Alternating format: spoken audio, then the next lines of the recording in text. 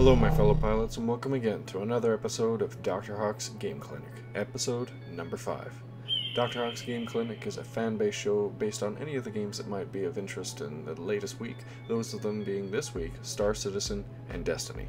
So follow me this week as we go over Star Citizen's latest patch, a fan-organized tournament, as well as a very overpowered and fun weapon in Destiny.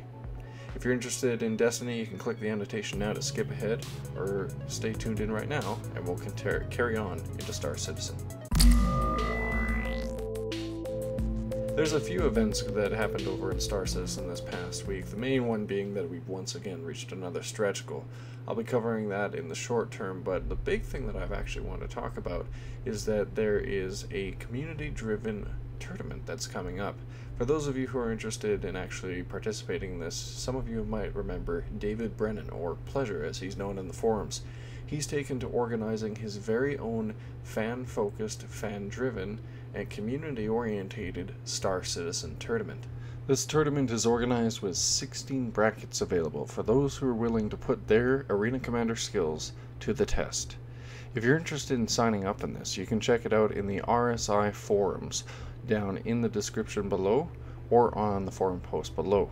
Be sure that you read the rules and regulations, and for the sake of those who don't have time, I will cover them for you. The major points for the qualification stage are as follows. You're allowed to use any ship you deem fit, so this can be any ship with any loadout that you so choose to use. Bear in mind that once you reach the knockout stage, you will be forced to use an RSI Aurora, so please do make sure that if you plan to take part in this competition that you have an RSI Aurora, as we will be unable to provide one for you. You're allowed to use any ship you so choose, and during the competition, or at least the qualifying stage, you do not need to be in TeamSpeak. However, once you reach the knockout stage, which determines who is the winner or victor, you will be required to be in TeamSpeak.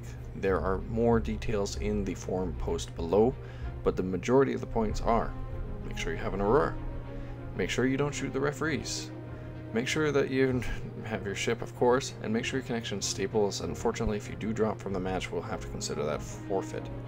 Those are just some of the quick pointers that I can offer in the tournament. You can find more details in the forum post below. Make sure to check it out and ask any questions you deem fit in the video below. Now remember, this is a tournament, so you are competing for prizes. The first place prize is an Anvil Aerospace Hornet, so if you've been wanting to get your very own Hornet, or maybe add one to your growing fleet, now is the time to compete. The second place prize is a 300i, followed by a third place prize of an RSI Aurora.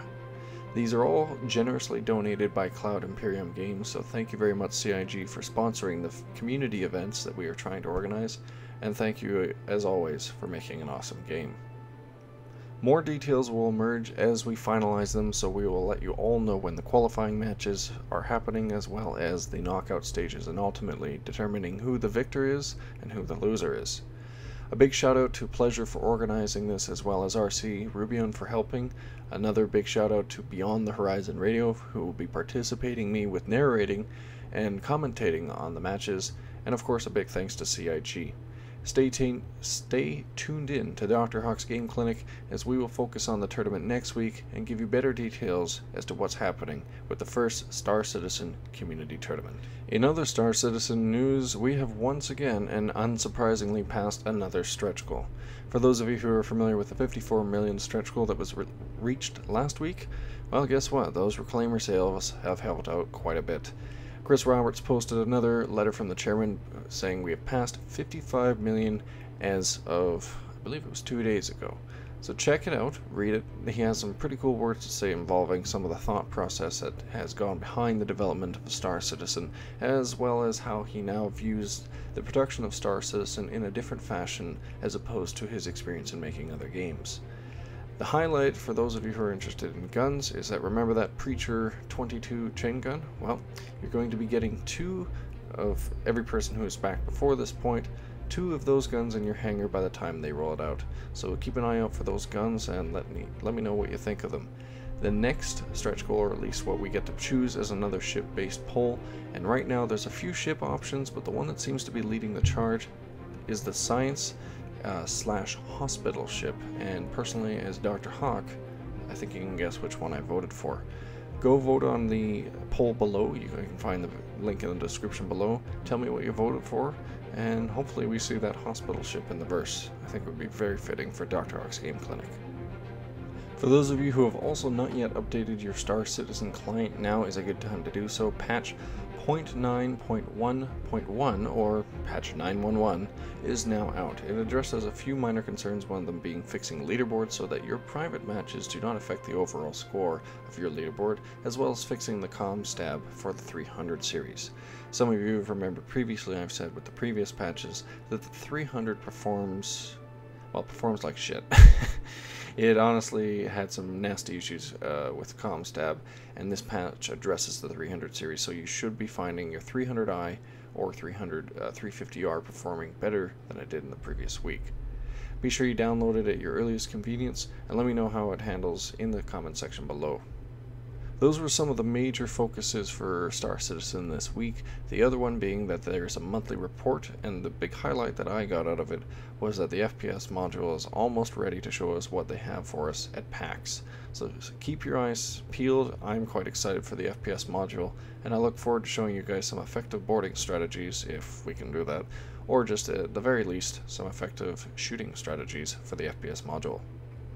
That's my little quick recap regarding Star Citizen news. For those of you who are interested in something else, we now have Destiny. Only one topic to go over for Destiny this week, as mostly I just want to draw attention to some little controversy regarding this specific item, specifically the Vex Mythoclast. This weapon was revealed a few weeks ago as one of the rewards for Destiny's hard raids. Fortunately enough, when playing with some of my friends, I somehow unlocked this beast of a gun. As you can see in the above video clips, it's essentially just a fusion rifle mashed together with a machine gun, and proves to be quite fun when used effectively. The thing I wanted to talk about in regards to the gun itself is that a lot of players are quickly labeling this as a overpowered weapon. What I find ironic is that despite this being both A, a very rare reward, and B, something that is not particularly obtainable by many players, it actually isn't really all that overhyped. The video that was released showing the Vex Mythoclast had players running towards the particular user in a fashion that made them out to be fairly inexperienced at FPS shooters. Upon using this weapon, I can clarify that it's not all that it's made out to be. It has a decent rate of fire, it'll take players out fairly quickly, but with Destiny's current meta being everyone use auto rifles, and anything else that shoots with a fast rate of fire, it actually gets outclassed fairly quickly by some of the other guns, such as the Suros regime, or the Shingun E, or any other fast-firing auto rifle. The weapon itself, however, is quite fun to use in both PvE or PvP, and when fitted with a smart drift control stabilizer, will guarantee that most of your shots are hitting on target. Some downfalls of the weapon would include the fact that you can't use it in a scout rifle fashion, so if you're used to using longer range, more accurate weapons, this might upset you just a little bit, but upon getting used to its wonky recoil and small magazine, you can find that it's effectively a close quarters combat scout rifle / machine gun. I look forward to seeing if some of my viewers can unlock this themselves. I know a few citizens I've raided with, and I look forward to seeing if we can unlock this weapon with fellow citizens. Let me know if any of you guys have tried the Vex Mythoclast, and let me know what you think about it. I'd like to see Destiny adding more weapons like this, both being their unique in appearance, as well as stand out from the usual riffraff of auto rifles, scout rifles, and other guns that are simply, quite honestly, reskins of one another. That was mostly the big topic I wanted to talk about Destiny. There's also been a few patch notes and quick fixes, but nothing too major, as we're still waiting for the official fix that'll fix the overpowered assault rifles as well as shotguns. That's been most of my episode for DrHawk's Game Clinic, episode 5 for this week. I'd actually like to take a quick thank you to shout out to my Patreon subscribers. Thank you very much for your support, and again, thank you guys for your ideas, the simple one being the little white screen that I'm using right now to illuminate my face. A big shout out to the Patreon subscribers. If you're interested in supporting DrHawk, you can do so on patreon.com, and a little as $1 a month always helps. If you're interested in subscribing, you can always do so by clicking on the fuzzy little hawk on the lower left hand corner, and you can also find me on Facebook as well as Twitter if you're interested in following the social media sites.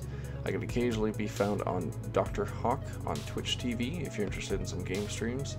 And if you want, leave a comment or even a complaint in the video description below and let me know how you think I can improve.